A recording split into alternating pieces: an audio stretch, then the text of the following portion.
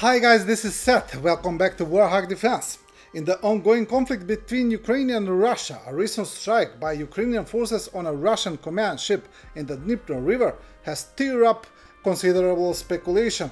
While Russian telegram channels are abuzz with rumors about the presence of a prominent Russian general on board, we at Warthog Defense refrain from speculating without concrete evidence. Strike on the ship, which was presumably used as Russian base or observation point. The ship ended up there as a result of a dam destruction on the left bank in Kherson region.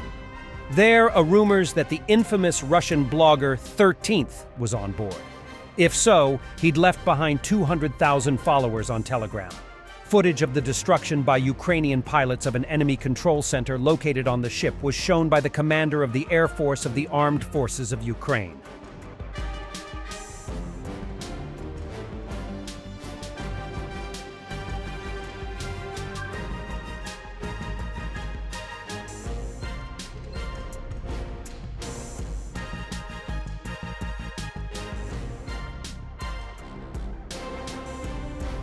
HIMARS destroyed the newest Russian electronic warfare system, Palantir, Zaporizhzhia direction. This complex allows not only to suppress various communications in a front line up to 1,000 kilometers wide, but also to fight drones at a distance of up to 20 kilometers. It can coordinate the work of other electronic warfare systems. The complex completed military tests and entered service with the occupiers in 2019.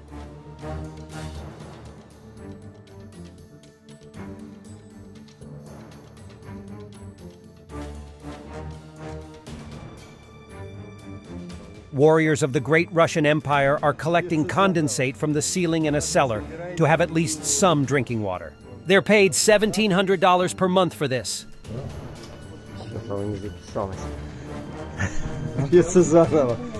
Вот так мы собираем питьевую воду. Вон на потолке капли. И, соответственно, в баночку. Потом отстаиваем. И потом у нас будет кальций не собирай, а то камни в почках образуются. Сколько мы уже песка нахуй? Да, кстати, потом на зубах скрипит долго почему-то. Вроде уже все это слюнями разбавил. А оно там все скрипит и скрипит. А в соседних развалинах банка из-под шпаклевки, низко. Собираем дождевую воду капли.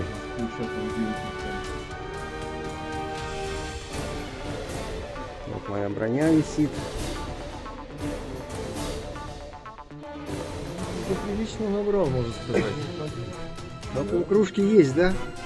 Да.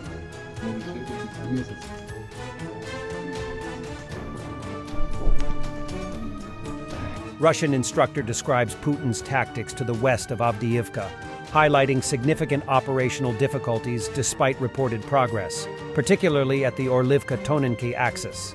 The lack of coordination and communication among units leads to confusion and disorganization on the ground, resulting in ineffective offensives and unnecessary risks for troops. As for the Orlivka-Tonenki section, the picture here is also never good, despite the steady progress.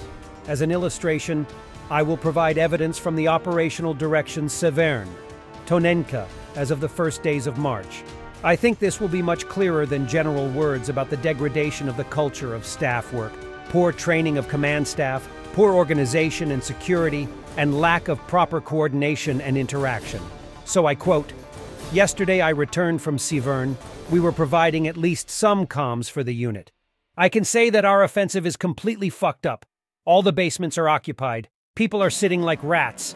There are many units, and not only is there no interaction between them, they often don't even understand who is sitting 100 meters away from them. The surveillance system works well for 1 group out of 5. I looked for my unit for almost an hour. No one knows anything. You stupidly walk around the destroyed village and yell for your own people, hoping that they will hear. It's such a mess there. And at the same time, everyone is driven into Tonenka in small groups. Why, what for? How to interact? Hell knows. They stupidly drive people in just to report. People are streaming towards Tonenka, sometimes under fire. The rare people who go back say there is nothing to do there. People are like sardines in a barrel. All the basements and dugouts are occupied. They tell me directly on the radio, just indicate that you are there. There will be a check, after which you roll back. This is all purely for reporting that such and such units participated in the capture. The second task after comms was to find and pick up our dead. The boys died stupidly. The dismount point was indicated too close to the enemy. They immediately fell under mortars and were scattered. All because the task from above was put down like this. Go. Here is a point on the map. You'll figure it out for yourself. I'm not complaining. There were our problems there too. There's no point in taking our word for it and going in without reconnaissance. But the problem is that they force people to move without even giving them time to organize the movement. Like, you have 3 hours? Do it. Is it even necessary to somehow further explain how much such organization of the process affects the excessiveness of the cost of these very movements? What else I would like to note? The enemy is now most obviously fighting for recognizable names of specific locations, and this in itself is quite good, since it allows us to grind him and not just be ground ourselves.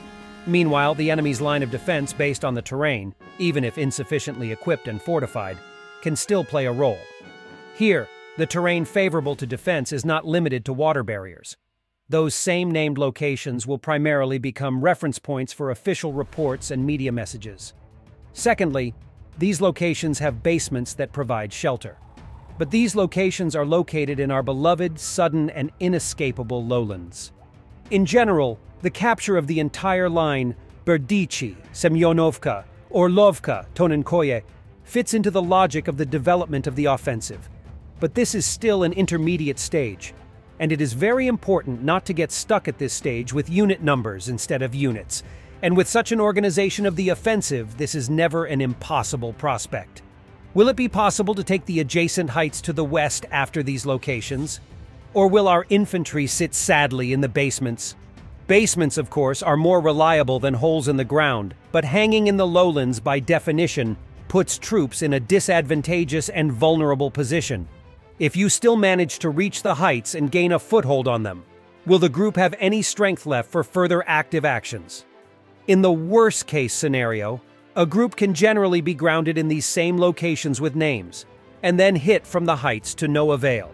Cheerful reports about minimal losses may, of course, please the royal ear, but words cannot replace people and equipment on Earth. And you can't take Ocheretino as a report. By the way, I don't quite understand why Orlovka and Tonenkoye were the priority for the group advancing in this zone. The prospects there are bleak. In the current context, Berdichi looks more interesting.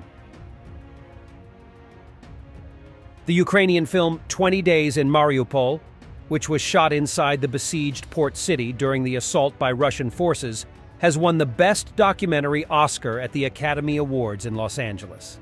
The director of the film, Mstislav Chernov, said from the stage that he is probably the first director who would like to never make his film. Thanks everyone for watching this video. Despite current obstacles, Ukraine is continuing to strike Russian target with great precision. Stay with Warthog Defense, comment, like, subscribe, become our member and stay strong. Thanks for watching, and don't forget to subscribe. Also, if you want to support Warthog Defense, please become our member and get early access to new videos, exclusive members-only videos, and become administrator in comments section. The membership link is in the description. Rescues every day. We had a guy last week at 6 rescues in 6 days. You know, he's doing the job every day.